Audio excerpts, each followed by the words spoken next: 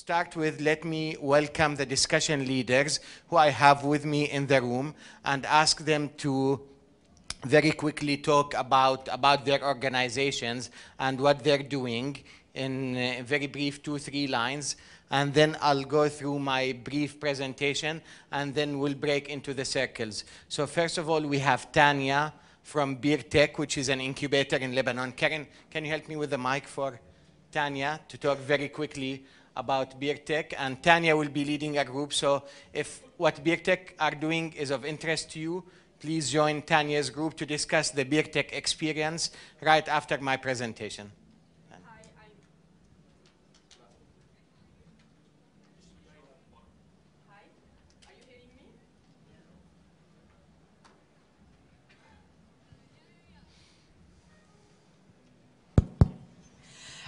Hi everybody, I'm Tanya Saba Mazraani from Berytech. Berytech is an incubator that was started up in Lebanon in 2002, and right now we have 2 incubators of 4,000 square meters each and 1 fund of $6 million helping out entrepreneurs. I guess I'll be talking more in the circle session, right? Thank you. Yeah, thank you, Tanya. Then I'd like to welcome Dr. Osama Fayyad, the head of Oasis 500, a new incubator in Amman. Okay. Osama Fayyad. Oasis 500 is more than just an incubator. We are running an incubator as part of it. Our goal is to fund 500 new technology startups in the areas of ICT, digital media, and mobile. The 500 companies will receive at least $15K in funding dollars and an additional $50K, and then we also prepare them and help them with the angel network that we do. And the part that's different than an incubator is to enter the incubator, you need to go through a boot camp, which is very tough for training to make sure you have all the right skills and you know what you're doing in terms of the business and so forth. And the other part is the exit.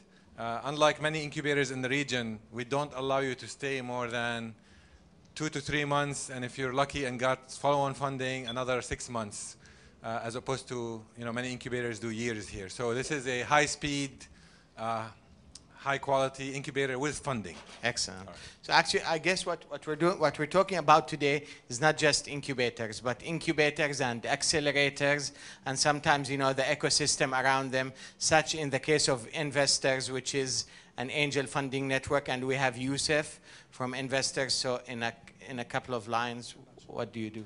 Yusuf Hamza from Investors. We're part of a business angel network that raises financing for startup companies or companies looking to expand between $40,000, $50,000 and $5 million. So in the last 6 months, we've raised about $10 million for 6 companies. And we deal on a daily basis with other kind of government organizations, incubators, private companies, etc., in order to speed along the whole process and, as you said, the ecosystem. Thank you. We have Dr. Ibrahim Babili. So Dr. Ibrahim comes from a different background, from a government background. Basically, he heads the National Industrialization Development Strategy in Saudi Arabia, which includes as part of it the recommendation of setup of business incubators across Saudi Arabia. So Doctor, can you give us a brief? Assalamu alaikum. Our work on developing the National Industrial Strategy for Saudi Arabia included many dimensions, but one of it is SMEs and entrepreneurship. And for that, there was a significant need to provide incubation, funding, and mentorship. As part of the National Industrial Strategy, a significant emphasis is on the industrial SMEs particularly, and how to enable them to succeed, because we believe that ultimately they're going to be the job creators for Saudi Arabia. Thank you. Thank you. And Peter runs a very interesting accelerator program inside Philips. So Peter, can you? Hi, I'm Peter De Benedictis. I'm the Area Marketing Officer for the Middle East for Philips. We run an annual entrepreneurship and innovation competition specifically for the Middle East. And so we're here over the next 2 days to first of all connect with incubators, to help us get the word out about the competition. It's extremely interesting. We send leading innovators to our high-tech campus in Eindhoven for an all-expense-paid 6 months immersion in our high-tech campus in Eindhoven to help them go from the drawing board to hopefully the boardroom and raise finance. So I'm here to raise awareness about the program, and secondly, to help our first round of selected innovators connect with financial institutions who are interested in making those angel investments. Thanks. Thank you, Peter. And then Maher Qaddoura. Maher runs Maidan, which is an accelerator incubator in Jordan. Maidan is a privately held incubator. I use my own money to invest in the companies, so I sit on them like chicken on eggs to make sure so we don't recycle bullshit. We focus on work to produce. So this is a new model. After we invest, we later on we bring in people to co-invest with us, but after we ready the people with the ideas. So I focus people and ideas together. And we are not a real estate project. We focus a lot on wisdom and reusable know-how for the youth. Thank you, Maher. Omar Hamarne, CEO of Al Hassan Science City and founder of iPark Incubator in Jordan. Okay, yeah. iPark is a business incubator in Jordan that was established in 2003. Basically, iPark is a government incubator, a government-supported incubator. What makes it unique, at least within the landscape of Jordan, is it was always run with a private sector mindset and mentality. Governments can develop programs, but for them to develop programs that support competitive businesses is a bit of a challenge. I think we have a good track record in having done that. And today, we bring as well into the game IP commercialization office, and to help us generate more deal flow long-term, we've developed an entrepreneurship development capacity building center that's associated as well. And lastly, we're working with Osama and Oasis 500 and Maidan on developing an angel investors network in Jordan in partnership with all. Thank you. Where is Hani? Hani, all right. My buddy Hani Sonbati, who's co-founder of ID Developers, Incubator in Egypt, and TDF. Hello. I've moved on since then. We're doing Sawari Ventures. Well, he knows, right? But Sawari Ventures is in itself a traditional venture capital firm, but given the these days and the market changes, there is a need for what we call entrepreneurship labs. It's very similar to what Osama said and what Maher Qaddoura said. The difference is we like clustering by subject. So our first one will be based around apps, whether mobile apps or social networking apps. And we're going to call it Flat 6 because it happens that we live in a building that my partner owns, and we're in Flat 9 as Sawari Ventures, and there's a Flat 6. So that's going to be our brand name, hopefully. Wow. And one last, we're still investing our own money. So like Maher, hopefully we'll sit and hatch them. Excellent. And our guest, More, who comes from Ireland, if you can introduce yourself very quickly and what you do.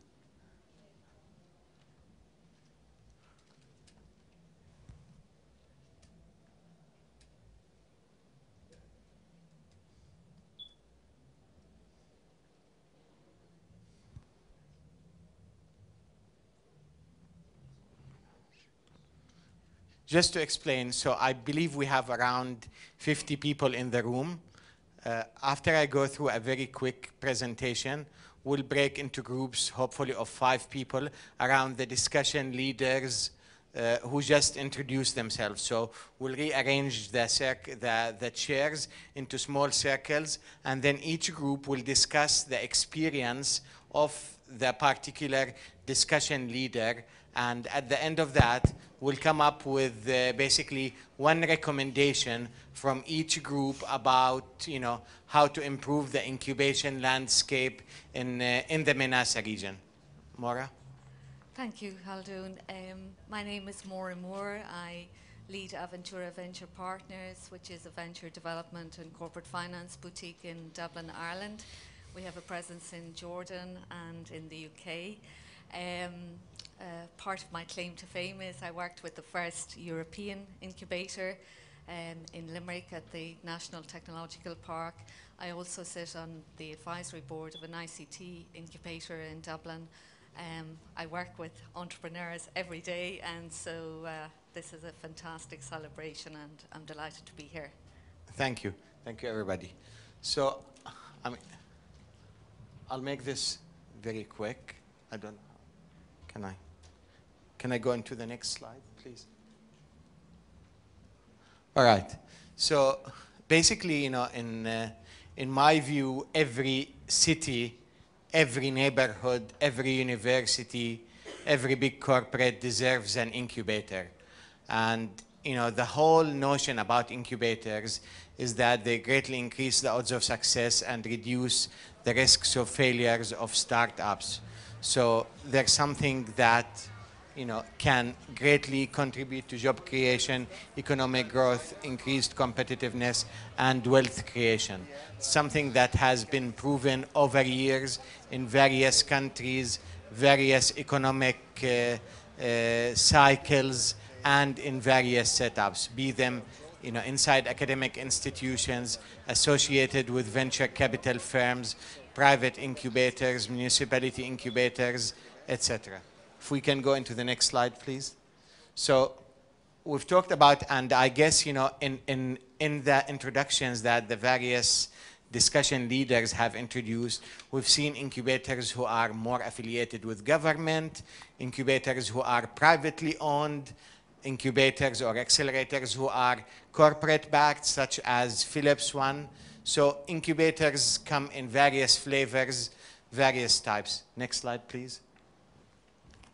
So, I mean, one of the greatest value of incubators is that you just go in and start focusing about your business. So you start developing your product, you start basically securing your clients, you start hiring people, and you basically remove all the administrative headaches. So you don't have to worry about basically, you know, renting a place or getting a phone line or paying for the electricity bill, or, you know, even some incubators, you know, keeping accounting books, etc.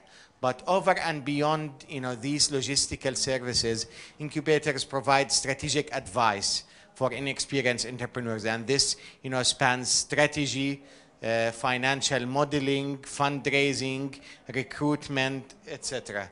And they leverage economies of scale. So one of the greatest things, and I guess we've seen this everywhere. We've seen it in idea developers, we've seen it in iPark, we've seen it in Maidan, is that when you put a group of young entrepreneurs together, amazing things happen.